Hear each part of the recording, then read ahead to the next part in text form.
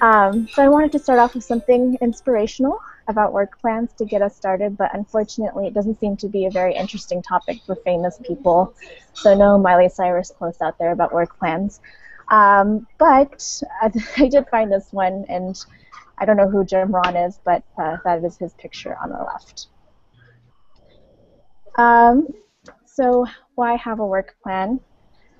You could read some of the details on the slide, but I wanted to present on work plans specifically because I think they're really an essential first step at the start of any project, and especially since as fellows we just have a year really to accomplish the objectives and the goals that we have. It's important to stay on track with the work that you're doing.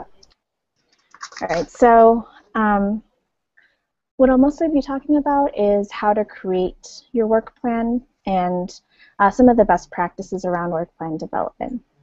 So somewhat counterintuitively, you don't start with the first step of your work when you're creating your work plan. You actually kind of start backwards. So start with whatever your end goal or objective is in mind. So for me right now, it's this November 15th strategy deck that we have due to the board. So start with that and say, okay, what are all of the key milestones that I need to get to in order to develop a comprehensive strategy by the 15th? Well, I would first need to do an internal assessment of our capabilities. I would then need to look into the external environment and identify key opportunities there. And then I would need to do an opportunity identification and prioritization, and finally actually complete the deck itself. So those are, for me, my key milestones. And then underneath each of those key milestones, you're going to have a series of more day-to-day tasks to accomplish in order to accomplish those milestones. So for instance, that would be things like completing secondary research, primary research such as interviews, field visits, focus groups, whatever it may be specific to your particular assignment.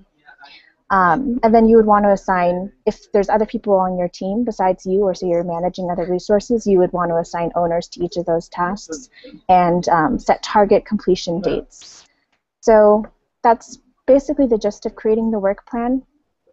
You can see that there's two different images on the left. The first is sort of that detailed view where you're listing out the task and the dates due, and then the second is just a visual depiction of that.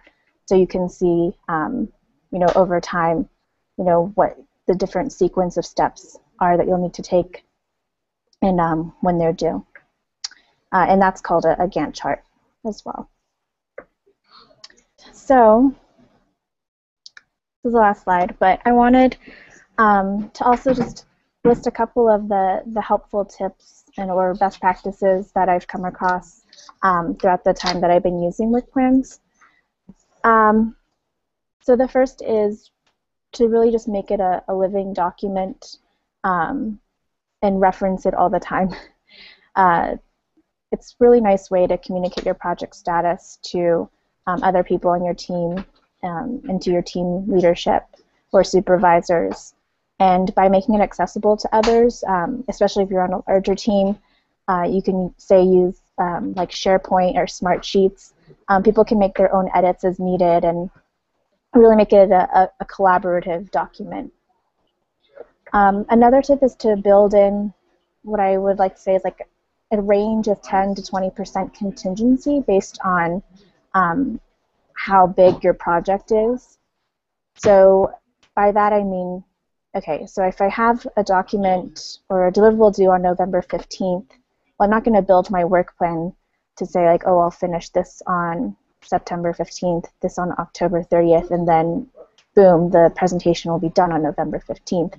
I'll actually probably want to set my due date a little bit ahead of that, like on November 5th or something around that time period, because you really nothing ever really goes according to plan. And there's always, various factors that are outside of your control, or maybe potentially different tasks that you hadn't foreseen that'll come up. So it's a good thing to build in that extra time so you don't have to, say, like, rush at the end of a project to get everything done. Another helpful tip, number 3, is to identify any risks or mitigation strategies for activities that are not 100% under your control up front. And usually those are things involving interviews with people both inside and outside of your organization, other dependencies on people outside of your team, simply because, I mean, I found this a lot, especially when I need to talk to others outside of my organization, is that people won't always prioritize your work first, and there will inevitably be delays or cancellations. So always try to come up with a plan B and a plan C if possible. Number 4, review and update often. So I've found on a lot of projects, and it's something that, you know, just happens, is that, you know, you get immersed in your work and maybe you miss a couple of the internal deadlines that you had set for yourself, but you're still okay, and things just don't, timelines don't get updated, and eventually, because of one reason or another, your entire work plan is out of date or behind. And when that happens, well, first of all, you know, you got behind your project plan, which is not the best thing, but it's understandable because things happen and they're not always under your control. But then the fact that you didn't update your work plan to accommodate for those changes means that it's more likely that you'll fall further behind because you're not resetting your goals as things come up. And then other useful tools, typically to document your work plan that I've liked in the past. The most basic is Microsoft Excel, because you can just create basically a spreadsheet with a list of your items and then convert it into a Gantt chart. Microsoft Project is really nice because it creates the Gantt charts for you automatically.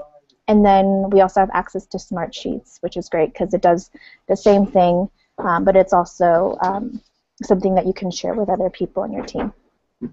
And I'm sure there's people on this call who've had experiences in the past dealing with work plans or just project management in general. So if you guys have any other tips or best practices as well, I would love to hear what you guys have to add. I have a question. I mean, what if you have a really fluid manager who doesn't believe in a structured plan like this and wants you to be, you know, more versatile? Like, how do you convince your manager to allow you to follow a plan like this?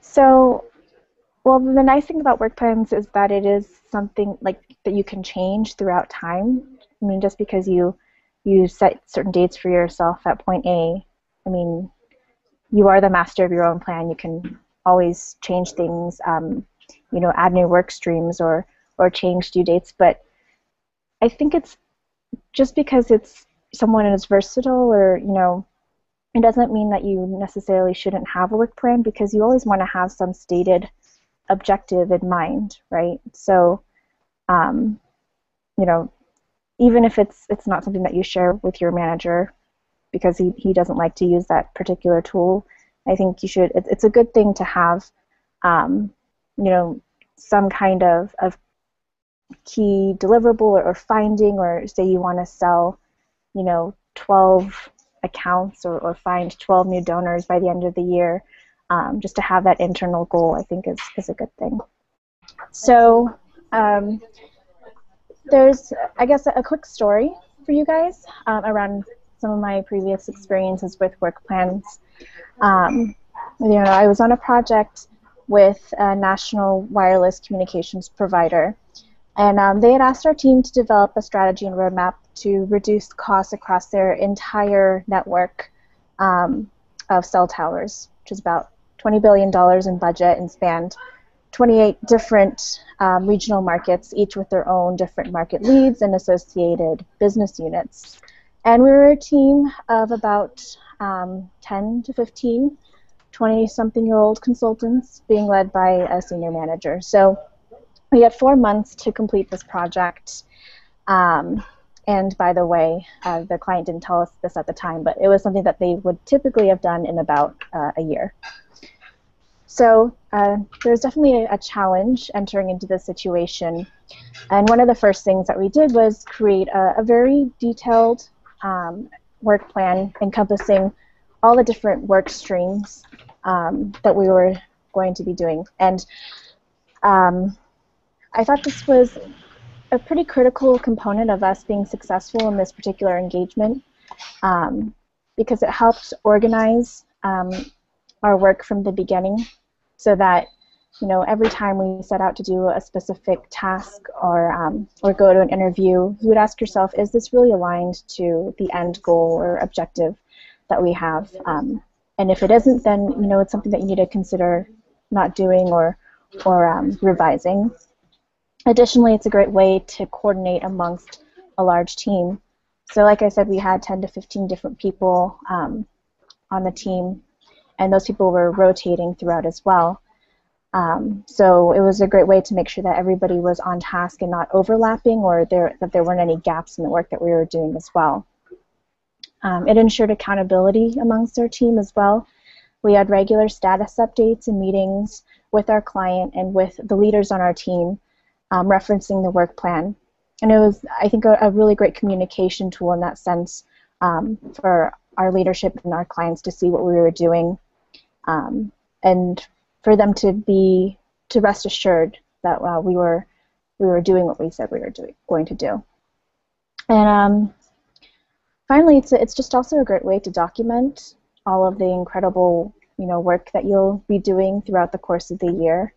So after the project was sort of wrapped up and we had our final deliverable presentation, we were able to say that we had interviewed 25 different business organizations throughout the company, over 75 different stakeholders, and developed a 250 plus step process.